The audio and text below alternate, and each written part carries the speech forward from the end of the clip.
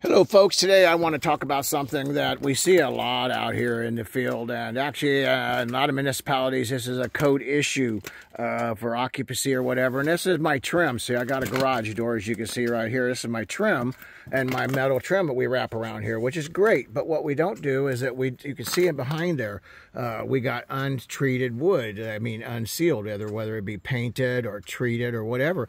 And the reason they just use the cheapest wood naturally because they're covering it over with the metal.